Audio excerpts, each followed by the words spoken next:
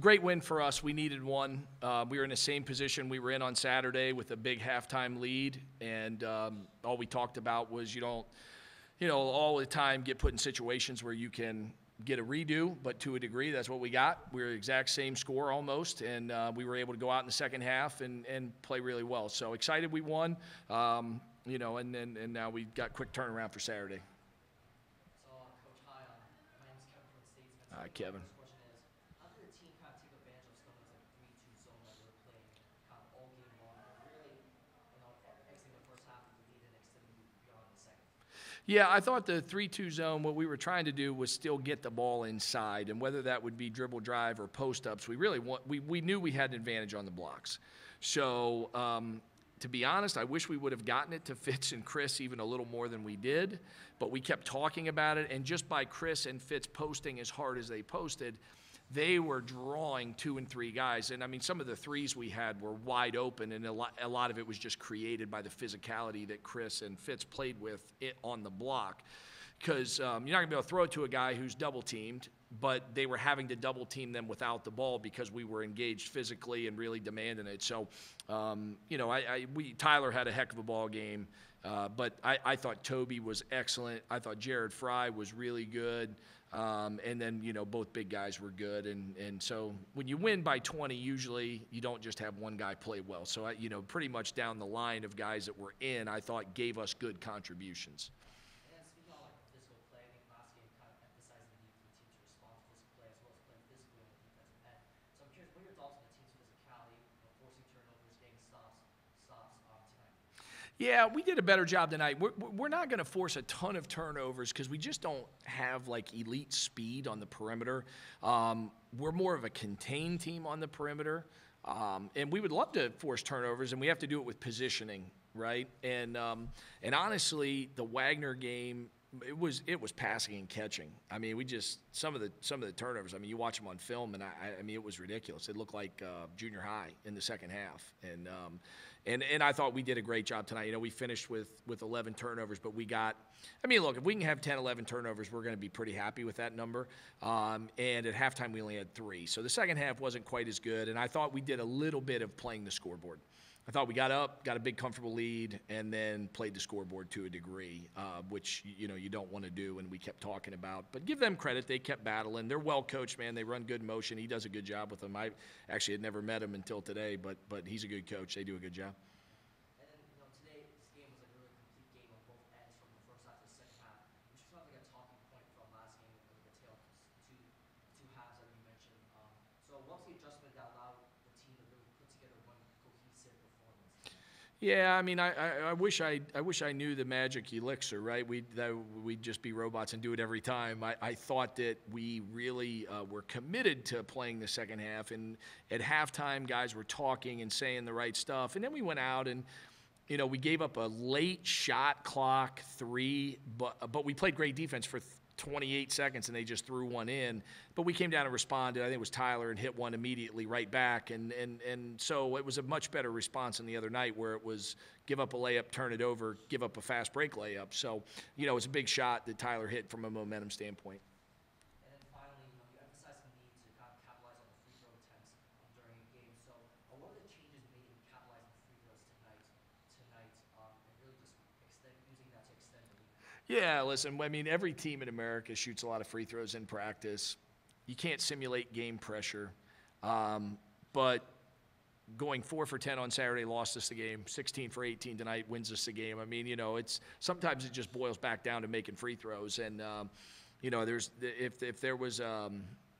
like last year, we led the conference in free throw shooting. And we didn't do much. There were a lot of things last year we were not very good at, but we were really good at making free throws. So hopefully that's something that tonight gives us a little more confidence moving forward. But you just got to step up and make them, and obviously we did that. And my final question for you, Coach, just to follow up on Aaron's status. Can you give us any update on where he is in his progression? Yeah, I mean, listen, I don't have an answer to that. He's day to day, like I said the other day. Are we? It's not weeks.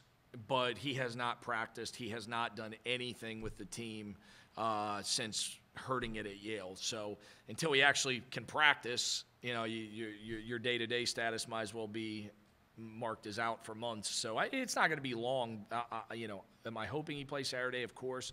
But we also don't want him out there with a sprained ankle where he's going to re-injure it, and all of a sudden now we're looking at something that's weeks on end, because this one was fortunately somewhat minor, but enough that he's not able to cut. So until he can cut, he can't play. Thanks, Coach. No problem. Thank you. I just have one question for Coach. So, your top two leaders in assists this game were Jared and Toby. They both had 5, and both of them are predominantly off-ball players. Mhm. I know that they've had to pick up more playmaking responsibilities with AC out, but the actual point guard Dean only had 2 assists. So, why is that? And it's kind of been a reoccurring thing. Why is it that kind of everybody but the point guards are racking up the assist numbers? Well, I mean, tonight was zone, so when it's zone, you don't really have a point guard. I mean, I guess Dean dribbled it across half court, but the reality of you're not going to, again, zone, dribble it across half court, and I'm going to just make one pass and you're going to make a shot very often. Usually you got to kind of throw it across and move the ball to get the defense swinging. So, I mean, that's an easy answer for tonight. Now, as far as not having a lot of assists against Wagner, we shot 5 for 20 from 3, and there's that second part of an assist. I throw it to you. You have to actually make it for me to get an assist, and we didn't do much of that in the Wagner game. Now, tonight, we made 13 threes, so you're going to have bigger assist totals. And I don't want to take away. I thought Toby was awesome. I said it to the team after the game, and Jared Fry can really pass. So those two guys getting big assist numbers isn't shocking, because Jared, in all fairness, Jared is probably our best passer. Now, it's half court and you got to get it to him, but he can read situations because he can post pass and he can see skip passes. He's got size. I mean, he's a 6'5" guard, so he can see over top.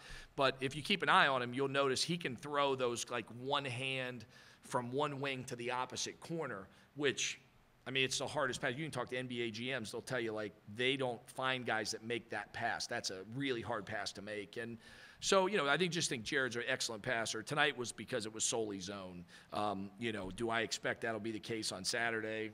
Not really, but, I mean, let's be honest, too. Dean is a combo guard. Dean is more of an off-the-ball player himself who's been thrust into 30-some minutes of point guard with AC over helping me coach. We need AC to play. Your team fits in a certain way, and AC is a big part of what we do. So we'll get him back soon. And then actually one more for Coach. You were very upset about the free throw shooting in the Wagner game, 4 for 10, and tonight I think it was 14 for 16, 18, yeah. Yeah, okay, so that's got to be something that you're happy about. So how do you feel about that? Yeah, no, obviously very pleased. I thought the concentration was good, and ultimately, you still got to execute and make it. And we got a lot of different guys there. Like sometimes, like Fitz is going to make free throws. He's consistently been a good free throw shooter in his career. Some guys on our roster have been mediocre free throw shooters in their career. Some guys have been excellent. It's all over the map, right? And sometimes you shoot well or poorly based on who's getting fouled. Tonight we had a ton of different guys go, so that's probably the best part. Is that we didn't just make free throws tonight because it was only Fitz and Tyler and Dean that went to the foul line. It was a bunch of guys that went to the foul line, and they stepped up and made them. Question for Keenan. So, Keenan, you played a big part of the rebounding tonight. So, how important is it to kind of be part of the rebounding game, really extend possessions and get possessions for your team, especially in the game? It's huge, and our coaches really helped prepare me to be able to do that, and our team to be able to do that. That was something we really harped on, and we've had drills in practice about hitting the guy to go get it, and really trying to emphasize that in the film. And shout out to the coaches for helping prepare us and giving us a great game plan, and then just being aggressive and just going to get it. Yeah. Yeah, and talking about kind of the zone that Stonehill played, which kind of limited the opportunities in the post. Yet you still, when you did find opportunities, you did really capitalize and really show your physicality. So, how important or what led you kind of physicality and really capitalizing on the opportunities you found yourself in the post? I'm sorry. What led to that? I'm sorry. So what led you to capitalize on kind of the opportunities in the post, given kind of the circumstances of the defense that were running? Yeah, just got to stay ready. A lot of times, with this zone, it's about stealing the man, so then they kind of help in and try to get the shooters open, or you get seal, catch it and go up. So just staying ready in preparation from practice, and there was a big emphasis going into this game to really seal bodies and not just kind of be in the area, but to really be physical. So I tried my best to do that tonight. And finally, what are your thoughts on the complete performance by yourself and your teammates? Which is kind of Yeah, proud of my teammates. We had really good preparation going into this game. Our practice habits have been good, and we're trying to continue to elevate that every day. And I'm excited for us to continue to get better and better. Thank you so much for your time, Bill. I appreciate it. All right, thanks, guys.